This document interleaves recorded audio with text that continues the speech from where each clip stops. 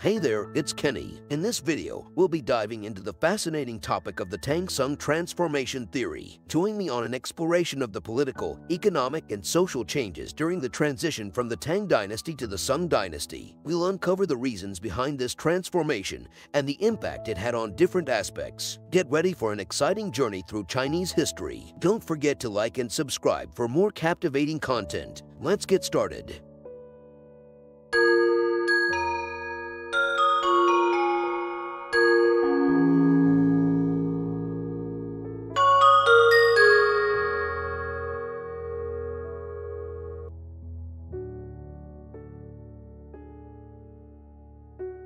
The Tang-Song transformation theory was initially proposed by the Japanese scholar Nato Konan in the late 19th and early 20th centuries. According to this theory, the transition from the Tang Dynasty to the Song Dynasty marked China's shift from the Middle Ages to the early modern period. Over the past century, scholars from various East Asian countries have extensively studied and discussed this theory, leading to a general consensus on the significant leap in the historical process between the Tang and Song dynasties. So, what exactly does this theory suggest? It argues that the period of the late Tang Dynasty and the five dynasties marked a typical transitional phase from the medieval era to the early modern period. The transition from Tang to Song witnessed significant changes in politics, society, and the economy. And boy, oh boy, did things change. The Song Dynasty brought about a whole new era, unveiling numerous historical phenomena that are characteristic of the early modern period. From political reforms to social transformations and economic advancements, the Song Dynasty set the stage for what we now consider the beginning of the early modern period. Now, let's take a closer look at some of the key changes that occurred during this transformation.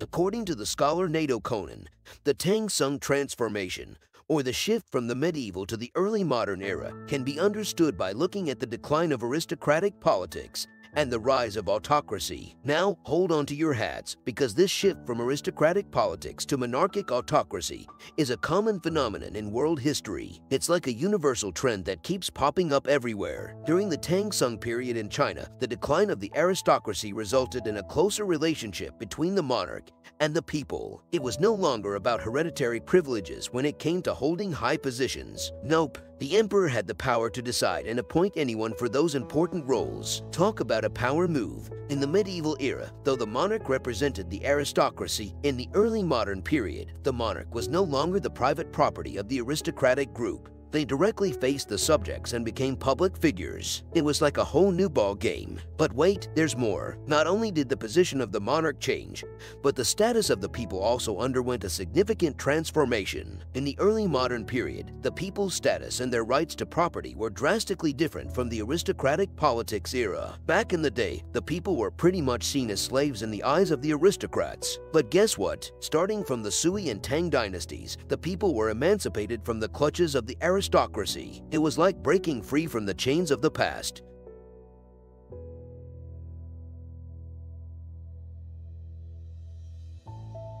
Now, I am going to talk about the Tang-Song transformation and explore the changes that occurred in the realm of economics. Let's start with the Tang Dynasty. Back in the day, the people were directly under the control of the state, but most of them were basically tenant farmers of the aristocracy. It wasn't until the mid-Tang period that they gradually started to break free from those chains. It's like they were finally spreading their wings and soaring to new heights. Fast forward to the Song Dynasty, and we witness a remarkable shift in the status of the common people. They rose up the ranks and became directly under the control of the state. It was like a direct line of communication with the monarch, with no meddling from those pesky aristocrats in between. Finally, a chance to have their voices heard. Now, let's talk about land. In the Tang Dynasty, land was owned by the state and distributed to the people. It was like a big land-sharing party. But when the Song Dynasty rolled around, the land belonged to the people, and they had the freedom to dispose of it as they pleased. However, there was a catch. Land consolidation became the new norm. It was like a game of Monopoly, where everyone wanted to own as much land as possible. Who needs boardwalk when you can have the whole town?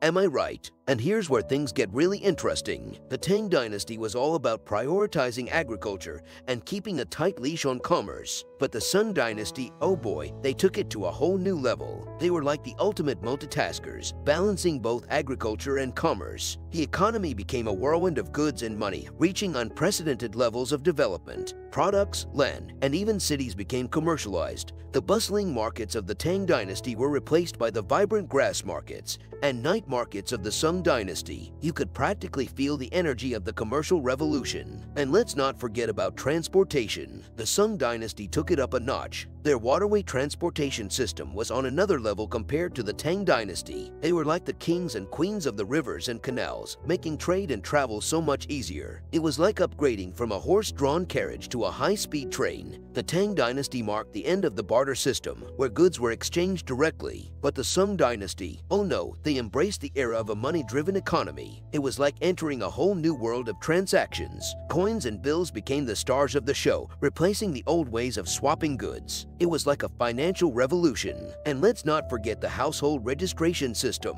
In the Tang Dynasty, your status in the household registry was determined by your wealth and social standing. But in the Song Dynasty, they introduced a dual registration system for urban and rural residents. This further elevated the status of commoners. It was like a VIP pass to recognition and respect.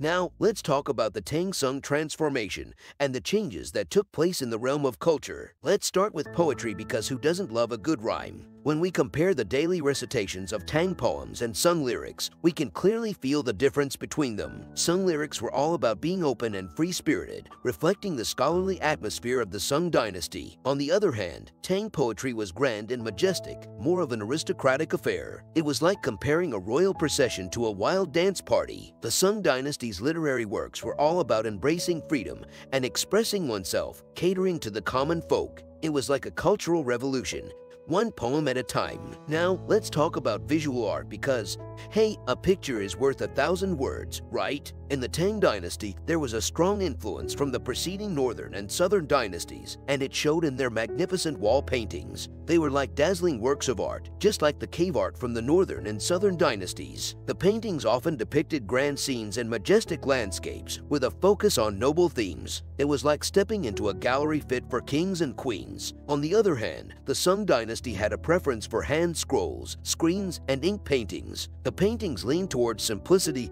and elegance, leaving room for imagination. They were like delicate brushstrokes on a canvas, capturing the essence of the Song literati. It was like sipping a cup of tea while appreciating the beauty of nature. And let's not forget about music, because it's the soundtrack to our cultural journey. In the Tang Dynasty, music played a significant role in serving the ceremonial needs of the aristocracy. It was like a symphony of grandeur, filling the air with majestic tunes. But when the Song Dynasty came around, music took a turn towards the taste of the common people. Those powerful and delicate Song lyrics could be sung and enjoyed by all. It was like a catchy pop song that everyone could jam to. The cultural shift was real, my friends. Some scholars even compare this cultural transformation to the Renaissance of the West. It was like a rebirth of artistic expression, bringing forth new ideas and embracing the freedom to create. Just like how the Renaissance breathed new life into European culture, the Tang-Song transformation revitalized Chinese culture in its own unique way.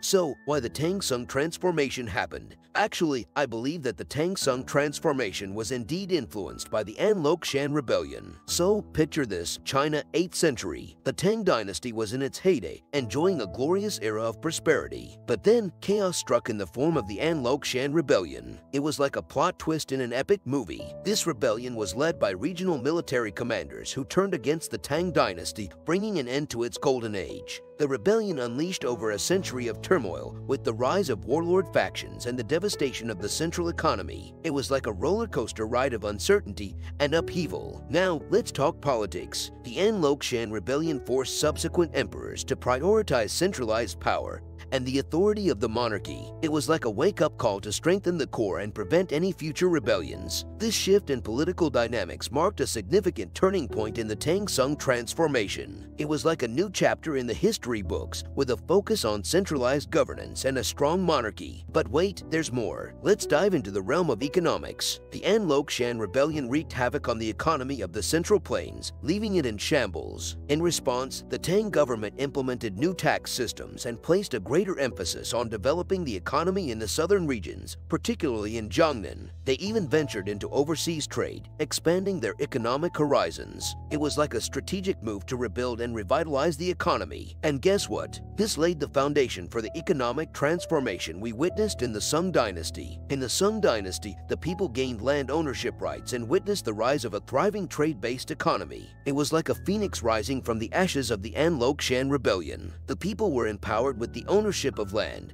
and a vibrant market economy emerged. It was like a breath of fresh air for the common folks, leading to a flourishing economic transformation. Thanks for tuning into my video on the Tang-Song transformation theory. If you found it interesting, please consider subscribing to my channel and liking the video. Your support is what keeps me going and inspires me to create more content. I'm always open to suggestions, so let me know in the comments what other topics you'd like me to cover. Stay curious and join me on this exciting journey through Chinese history, culture, and the wonders of ancient artifacts. Thank you for your support, and I'll see you soon.